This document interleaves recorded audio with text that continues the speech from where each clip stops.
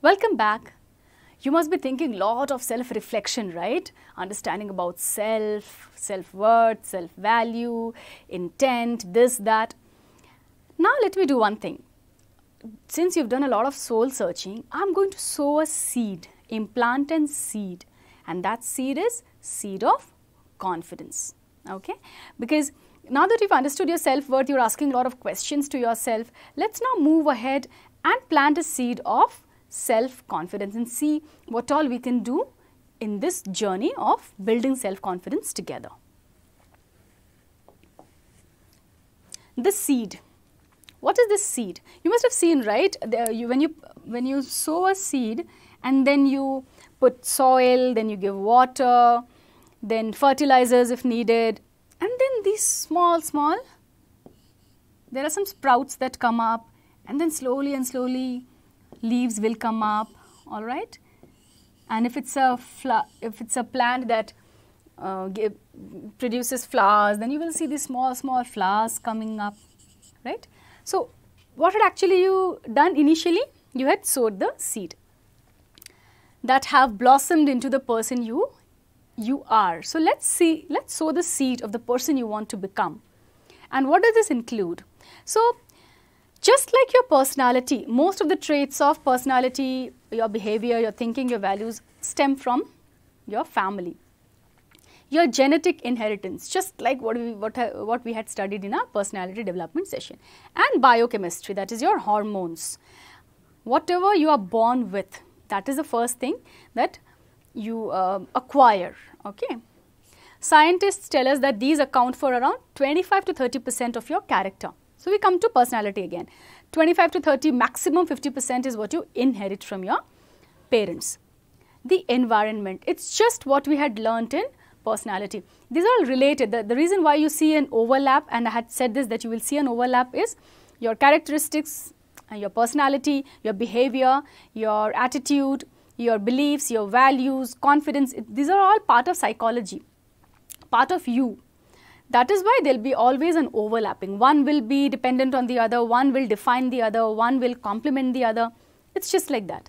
So your genetic inheritance close to 25 to 35% builds your character. The environment that you grow in. So nature, nurture, same thing applies here. Your unique way of trying to make sense of it, both at the time and now. So your unique way of trying to make sense of it all, both at that time and now.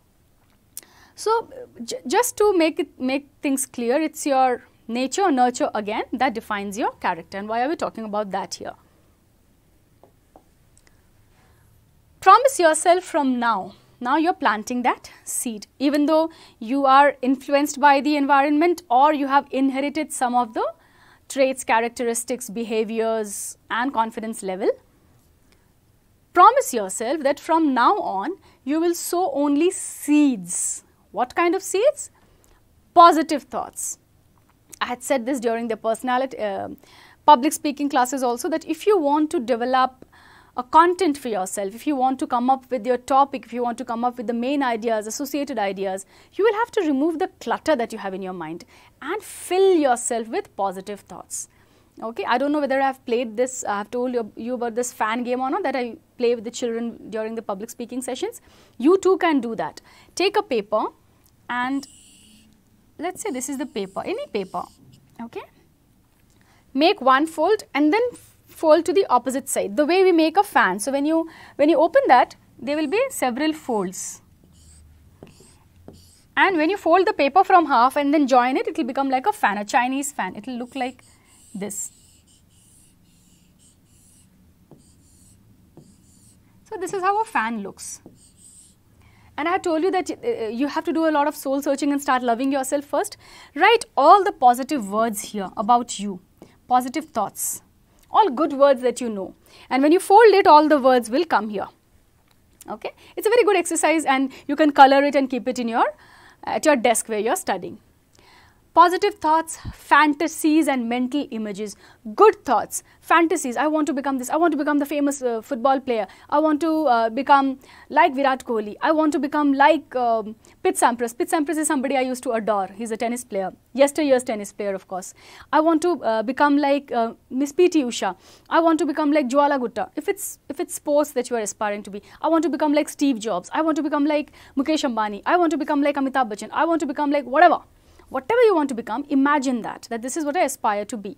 So your mental images, words and actions, all good things. Positive words, positive actions, determined, happy, excited, enthusiastic. So all these adjectives that you have ever known, write it down. That will boost your confidence, improve your relationships and make you feel good about yourself. It's going to do 3 things to you. One is, it'll boost your confidence, means make you more confident, improve your relationships with your parents, with your siblings, with your friends, with your teacher, with your nephews, nieces. It's going to improve your relationships with people and make you feel good about yourself. When you're always surrounded by positive words, that makes you feel good. When you always hear negative things around you, that automatically drops your confidence. That makes you feel very bad. Where am I living? What is this place? It's all filled with negativity. We always say, no, there's so much of negativity around us. That is why you will have to surround yourself with positive imaging, positive words. That will make you feel good about yourself, improve your relationships with people and boost your confidence. List some of the factors in your life including past events. Again, start noting down. There are a lot of events that occur in our life. Some events make us feel good, some events make us feel bad. We always go back to the good events and cherish those. We feel good about it. So we always want to go back to those events. And then there are these negative events which make us feel very sad, which you don't want to think about at all. So write down those factors in your life including past events, people and situations which have affected your confidence, positively, negatively. Write it down. In what way did they affect you? Did they affect you positively? Did they affect you negatively? Did you draw anything out of this negative effect that you had? Let's say you've trusted someone very much and this person betrayed you. That's a negative feeling. But did you learn? Did you learn that not in all situations you should start trusting people? You should now use your reasoning and logic and not emotions. Okay, so what all events have made you feel good, feel bad? If it's bad, did you draw some learnings? If it's good, why did you feel it's good? Okay. Now, without making any judgments, consider how your attitudes and beliefs, fantasies, communication style and actions have created your life. So, if those events had happened to you, what was it in your hands? Did your attitudes, beliefs, your communication, your judgments affect any of these? Write down anything that seems relevant. So, if you feel that there was a negative event in my life, were you responsible or not? The reason why we are trying to know more of these is because we want to see that if there were certain accounts, certain events which were not very pleasant, what did you do about it? Were you responsible at the first place? What did you do about it? Did you learn something? If it's positive, was it you because of whom the event was positive? If yes, really good. If no, which means that somebody else, because of somebody else's efforts, positive attitude believes that event was successful or positive. What is your role? What was your role in the both positive, negative belief, positive, negative feeling that you got about the event? That you will have to find out. Why are you trying to do this? Because you are trying to find your contribution, your beliefs, your attitudes, your communication, your behavior, your personality that is affecting your confidence. Again, commit, and you remember we had said that commitment is something that you need. Commit yourself to doing whatever it takes to become more confident. If you found out that because of you, the event was negative, because of you it was positive, be committed towards drawing positive results. Every situation that you feel has gone negative or was sour, was not sweet, what learnings did you draw and how are you committed to making changes in yourself? Write these words on a sticky label or small card and place it. Now what you are going to do is, if you have sticky notes, pink color, blue color, red color, white color, whatever, you will write this particular sentence and you will stick it on your notice board. If you do not have a notice board at your desk, stick it on the wall. I mean, I'm sure you have a dedicated place where you have your desk, where you study. If not, keep it inside your diary or your personal journal. What are you going to write? I greet every new day with a firm commitment to raising my confidence. Okay?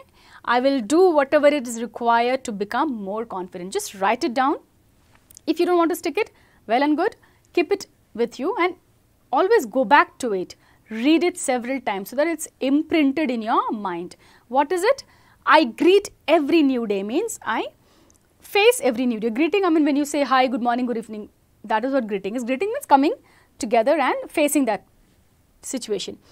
I greet every new day with a firm commitment. So I'm saying to this day, to raising my confidence that, hey, day, I am going to be confident.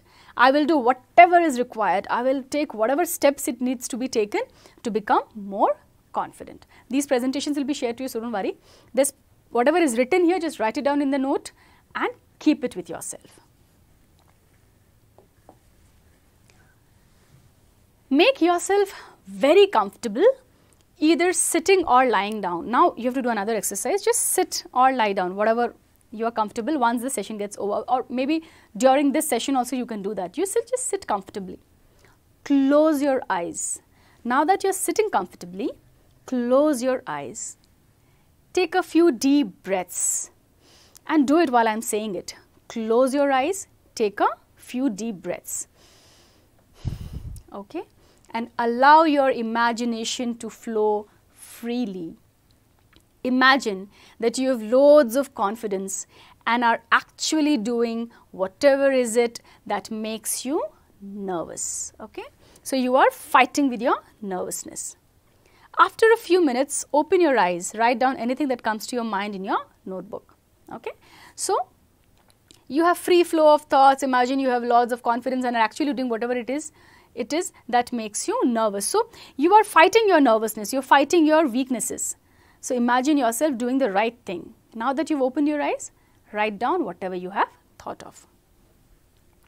So this is the last thing that I wanted to tell you. If I want to sow a seed inside you through this lecture, but let the seed germinate, meaning you will have to put water and soil and allow it to germinate so that you are always surrounded with positive thoughts, positivity. You take charge of your life and start feeling confident. Thank you very much for watching.